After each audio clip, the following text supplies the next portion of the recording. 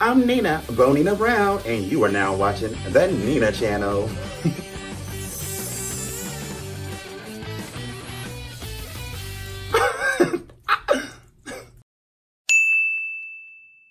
I taste just like candy. Hi guys, it's me, Nina Bonina Brown, reporting from my mother's basement according to Shea Coulee. But anyway, I am here again for another tutorial.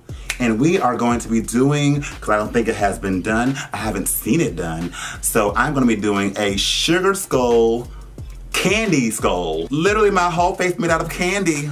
I bet it tastes like candy. Remember the other white girl that had that song, Mandy Moore? I'm missing you like candy.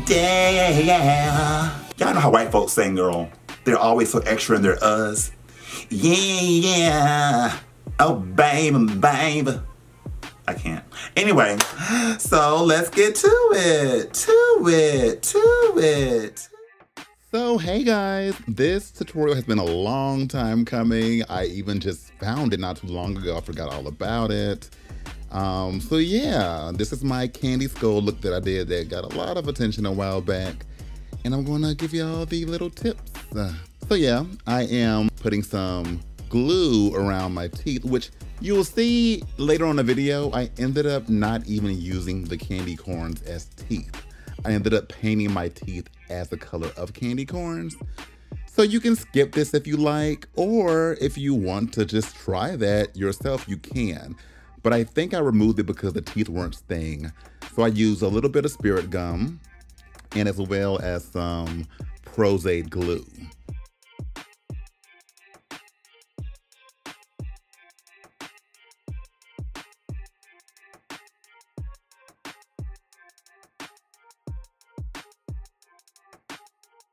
And if you were to do the candy route, glue it to the side of the mouth so that way the teeth look longer if you choose to.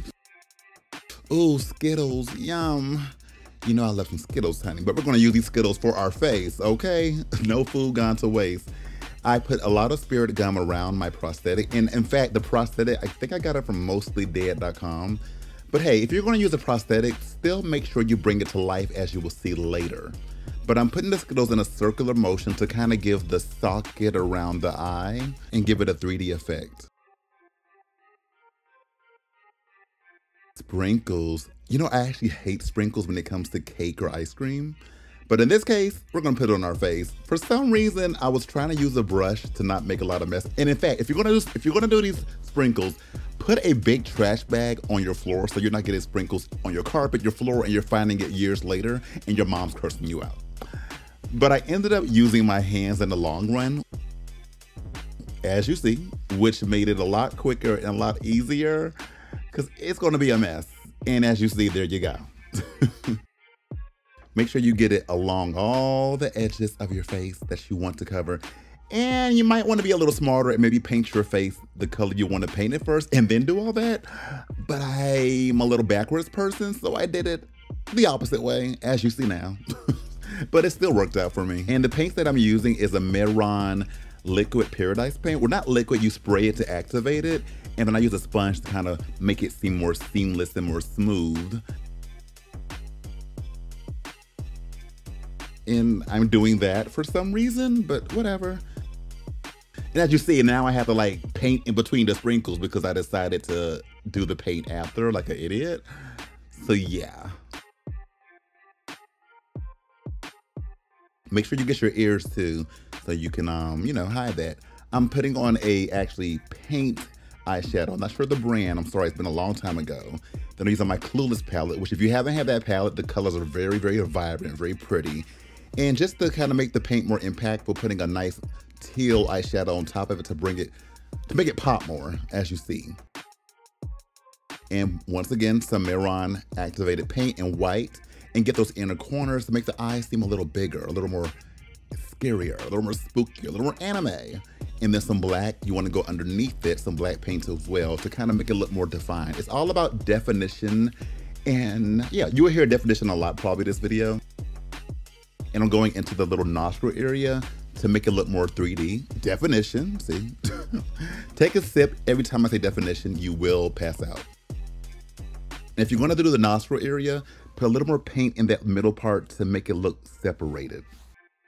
Now I'm going ahead and jumping and doing liner. I'm the kind of artist that kind of does things here and there. I don't just go in order, do my eyes first. I might stop my eyes, go to my face, come back to my eyes, you know? And I'm putting some glitter on top. I actually put a glitter glue on top that I didn't show first so that the glitter holds. And that glitter is also from that same palette. And then whenever I use paints or liquids, I still get a shadow to make it look more defined and to lock it in place. But that's just a personal choice. That palette right there is a paint palette. Can't think of the name right now, but you see I'm going into the socket area with some red and deeper colors to go into the pink and make it look more 3D and more defined. It's about definition. You have to have definition. Twizzlers. I actually hate Twizzlers. I hate them. But for this look, I got some, and I was trying to figure out if I wanted to put it like on my face, on my neck, but I ended up putting it around the forehead area to hide any imperfections that might be with the bald cap or whatever the case is, or just to have a design there. And I'm using prosthetic glue. Am I saying it right? Latex glue. Been a long time. And just using that to stick it on there. Some yellow Miron paint again. And I'm kind of going into my mouth area. I wasn't too sure what color I wanted it to be in there, but I decided to go with the brighter color since it's all about candy. And then I'm also going to define the area, as you see, with some deeper reds and some blacks as well, and some shadowing, just to make it look more 3D and defined.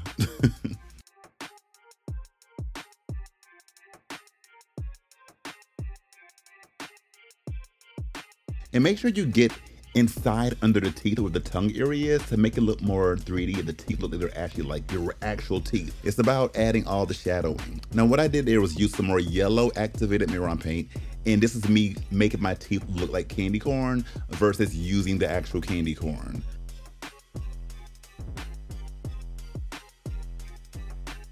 And I'm doing that because somehow it helps. Oh God. And I'm using nail glue. This is the old drag queen technique. I'm using nail glue to put on my ears so I can put on my sweet tart earrings. You know, that's candy that we always used to act like it was medicine back in the day. And it works for me. But if you have like clip-on earrings, you can use that glue to keep it to help it stay on. What I'm doing now is just what Pierre does. I'm just adding more definition. And this right here is the fake spider webs. I wanted my look to just seem like I was buried for a while in this candy grave. And as you see, it gives a great touch to it. But that's just my own personal choice. You don't have to do this. And you see the mouth looks so spooky. And I'm adding just one little red above the gums. You know, once again, definition, honey, definition. And a little bit of white highlights to go along to make it pop more. Spooky. Ah. And I decided to paint my neck. I think I wanted to do more, but I was so tired that I was just like, I just did my neck area. I didn't do my whole body. But you can do what you want to do with your look. And once again, same with the face, adding some black around, making it look more defined, some shadowing, make it look 3D, even though I ended up covering it up with candy anyway, so it's kind of pointless. As you'll see. And I'm adding a little bit of striping around the neck, a little bit of colors. I did like a rainbow kind of effect around my neck just to kind of match the candy on my face. But once again, it's all up to you on what you want to do with your candy skull look. And I'm using spirit gum to glue the candy that I choose to glue. I thought I was going to use the Twizzler, as you see, but then my mind changes and I take it off, so I wasted plenty of time, as you see, and decided to use candy corn. The candy corn that I was going to use on my teeth, we're going to go ahead and still get use out of it and put it around my neck. And personally, I hate candy corn. Any neighbor who passes out candy corn, egg their house. And here you go, guys, the finished real candy sugar skull, honey. I am proud of this look. It took a lot of damn time. It's late at night. My nose is running, honey. I would have done more on my body, but yeah, she's tired.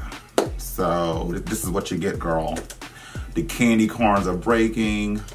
Girl, the ants are coming in the house because they want to eat my face off. Girl, can y'all imagine me opening the door on Halloween and the kids are saying trick or treat and they eat me alive? I can't. Bye. Mwah. So I really hope you enjoyed this tutorial. I can't wait to see your spooky looks. And please give credit to me if you do this look. Thank you.